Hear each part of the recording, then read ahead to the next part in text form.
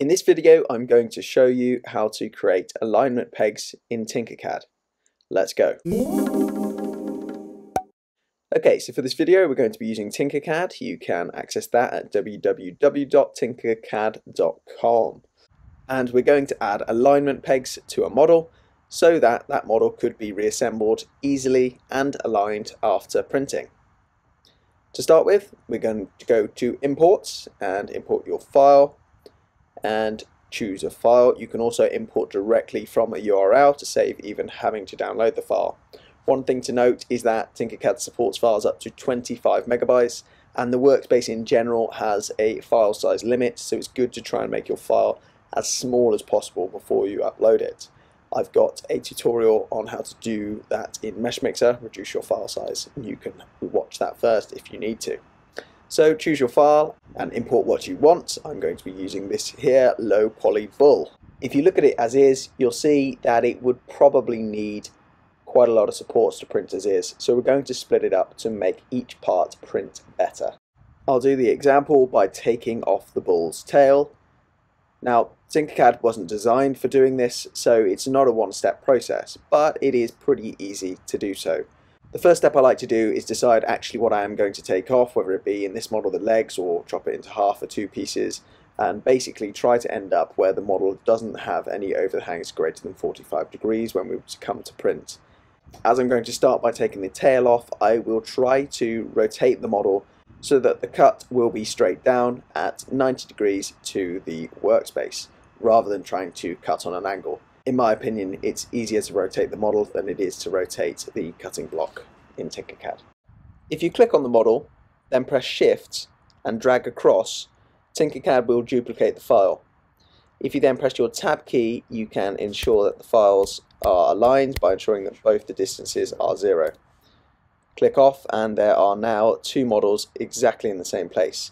If I click hold, you can see that there are indeed two models there.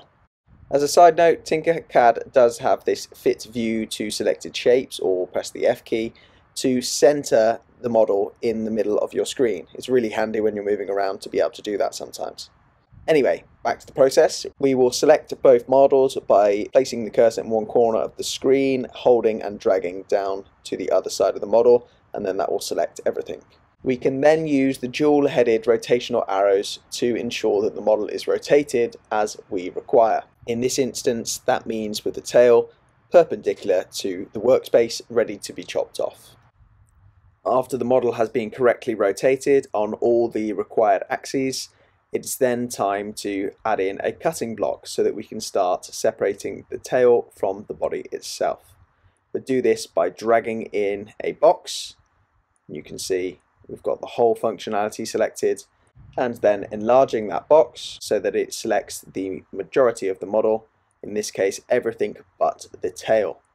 Once you've got the one side, you can then duplicate the box in preparation for removing the tail. Once again, click the box and then press the Shift key and move across. You can also press Command C, Command V, or Control C, Control V on a Windows to copy and paste. After you've got two boxes, you're going to want to align them so that they touch at the point where the cut will be placed. When you're happy that the models do indeed align, you can then move the first cutting block out of the way, click on it, change the snap grid to 5mm, that just makes it easy to see when you're putting it back, and move it right out the way. We'll then just make sure that the second cutting block is only encompassing the piece that we want to be separated, that is the bull's tail in this case, and so you can see at the moment it's currently touching a bit of the bottom of the foot, so we're going to have to drag the base of the cutting box up a bit so that only the bull's tail is touched. You can then click on the main body of the bull and the box, then click Group and move the bull out of the way, and you can see the tail has been removed. Perfect. Now to separate the tail as a separate entity on its own, bring that original cutting block back into the frame and check that it only leaves the bull's tail outstanding. You can see here the foot at the bottom is also still left out, so we're going to need to use a secondary block to cut that bit off as well. Drag a cutting box back in, and stretch it so that it completely removes the rest of the foot, like so. Then select the model and both of the cutting blocks and group together to ensure that the correct bit is left, the tail. You can see here that we've actually got a little extra chunk on the tail at the bottom over there, and that needs to be removed. So if we just undo Command Z or Control Z on a Windows and stretch that block over a bit more so that it takes out the rest of that foot, once again select all and group. Perfect, we've now got the bull and the tail separated and we're ready to add the alignment pegs. So what we'll do is move the bull's body back over so that it lines up with the tail. You see why I set the snap grid to 5mm earlier, as it makes it really easy to just push it back in and see when it's aligned in the correct place. It's then time to decide on a shape for the alignment peg. I would recommend using a shape that has a number of sides, for example a square, because then it ensures that the alignment peg is acting as a directional as well as a positional alignment peg. A circle, for instance, could take any direction even though the position is in the correct place.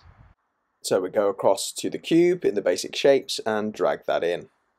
There we are. Now you can either use these toggles on the side or press the tab key and type in the dimension you require, like so.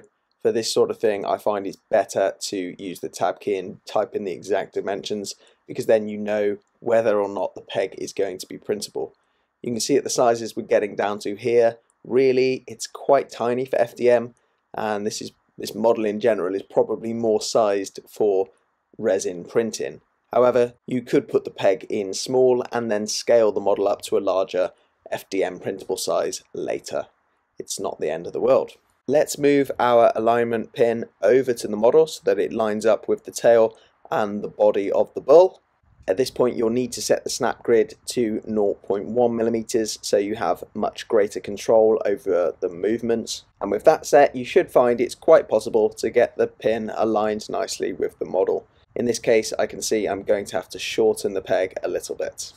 So I'll take it down from 20mm to 10 so that it sticks 5mm each way. Then move that to the center so it's 5mm into the tail and 5mm out of the bull, and then check the peg is completely encompassed in your model both sides.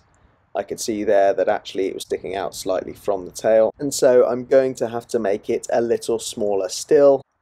1.5mm on both sides should do it. I can then go about trying to ensure the peg is perfectly aligned this time. Now I'm happy with the size.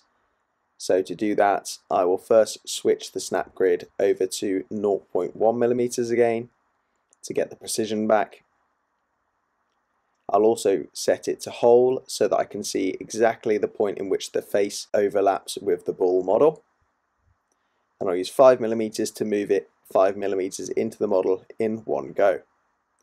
Then switch back to 0.1mm again to try and get the alignment as perfectly as possible. You can see that's pretty dead center at the bull's tail end now. Now that I'm happy with the alignment peg, I will duplicate it, as obviously we're going to need a hole one side and a peg the other side. Copy and paste, and then make sure these are aligned, like so. One of them can then be shifted to box. At this point, I'm still thinking the peg looks a little bit too long, so I'm going to shorten it down from 10mm to 5mm, like so.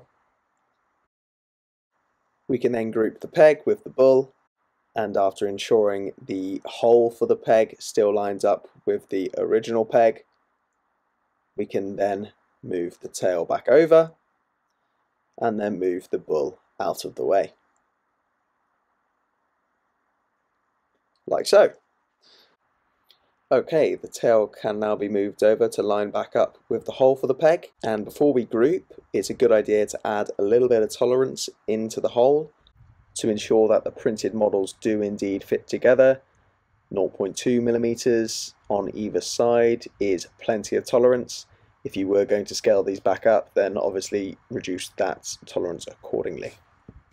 You can then go ahead and group the hole and the tail. Move it back over and you can see we've got one bull, tail and alignment peg sorted. Voila!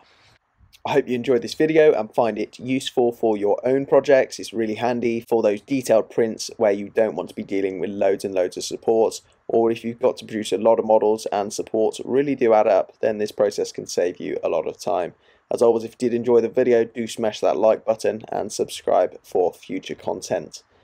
Once you're done with the file, don't forget to export it, and TinkerCAD allows you to use either OBJ or STL exports. And there we go. I'll see you on the next one. Cheers.